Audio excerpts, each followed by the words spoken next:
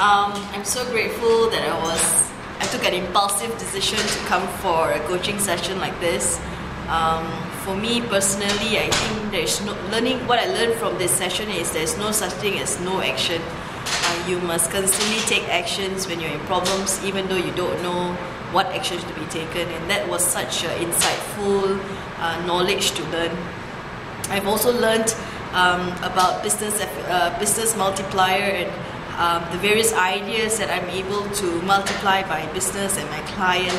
And lastly, I finally have a marketing plan, and that's really awesome because I'm excited to execute the plan and see where it takes me. So thank you, Peter, for all your help and guidance.